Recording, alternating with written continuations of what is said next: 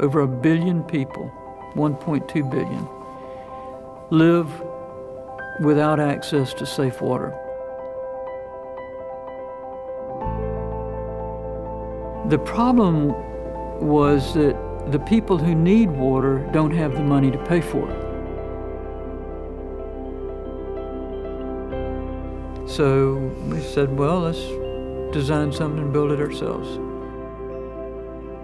Water Missions International is a Christian engineering ministry. Our work is in developing countries, hospitals, and schools and orphanages. What does it mean to love your neighbor? It means to provide for their needs, and water is one of the basic needs.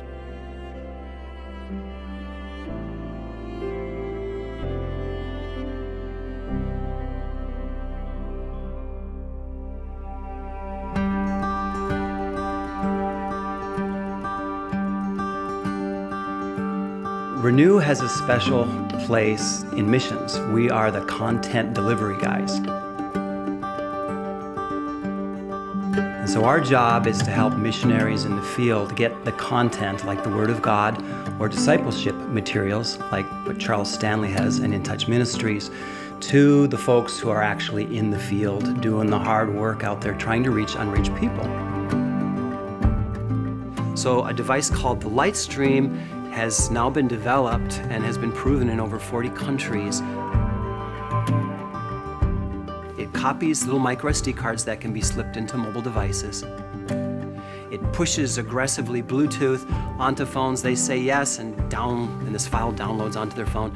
And then it creates a hotspot in Wi-Fi, which is a very fast way to transfer both audio and visual materials onto local cell phones.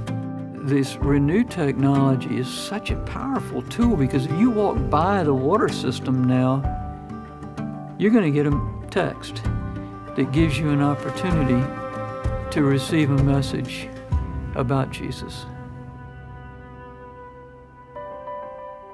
When In Touch came to Water Missions and said, let's work together, it was an answer to prayer. Some time ago, In Touch Ministries invited Renew and Water Missions to a meeting at the In Touch facilities here in Atlanta, Georgia. We have Water Missions, who has over 500 active clean water distribution locations spread out around the world. And then we have Renew, who's the content delivery guys, so we can fill devices with content. And then we have the content people themselves, which is In Touch Ministries, who have this giant repository from 30 years of ministry that's been saved in multiple languages.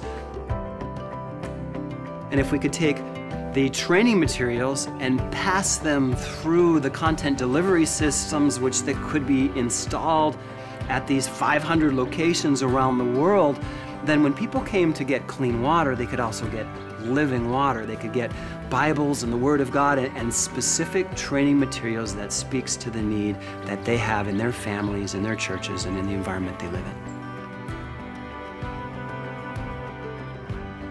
Though there's two objectives, they're inseparable. It's basically meeting the second commandment and the Great Commission.